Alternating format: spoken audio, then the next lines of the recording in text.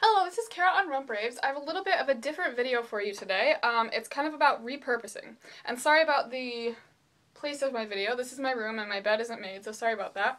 Our kitchen is being painted like exactly now, so that is not a good place to be in right now. It smells bad.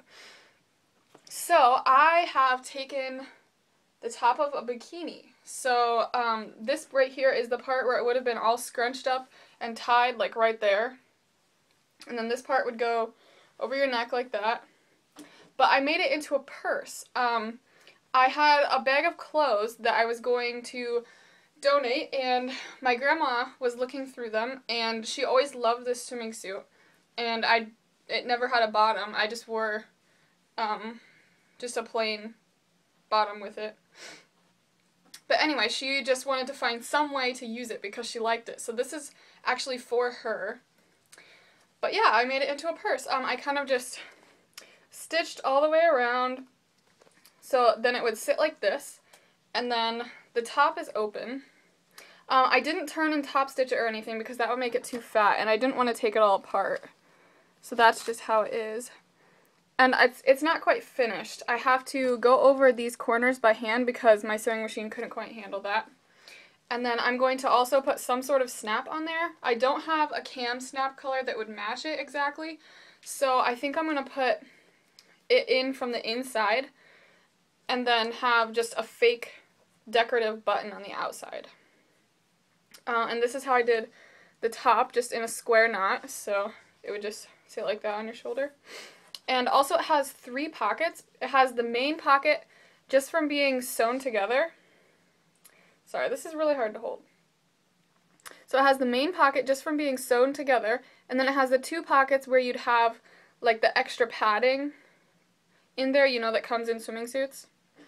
So there's 3, and they're all full size, so that's nice. So yeah, I just wanted to share that with you. I just whip this up really quick. So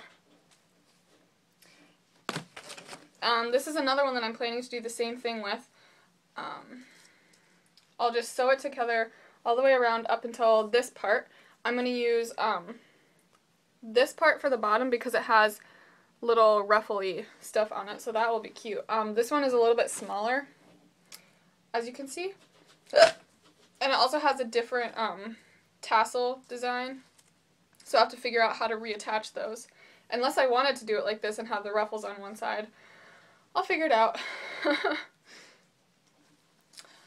I think repurposing is great. I know this isn't like a general video, but you can repurpose anything. Like, if you go to the grocery store and you don't use reusable or paper sacks, if you use the plastic sacks, come home and put them in your garbage can. That's what we do. I don't know, what else? Just like I talked about the upcycling for my cloth pad business, just look around my room. Everything, there's tons of things you can repurpose. So I think that's an amazing thing for people to be able to do. And if you like to have this type of video, you can tell me and I can show you like exactly how I did that. I could do like a tutorial, or I could just bring up random things that I've repurposed. So yeah, you can subscribe if you'd like to keep up with the rest of my videos, and that's it. Bye! Thanks for watching.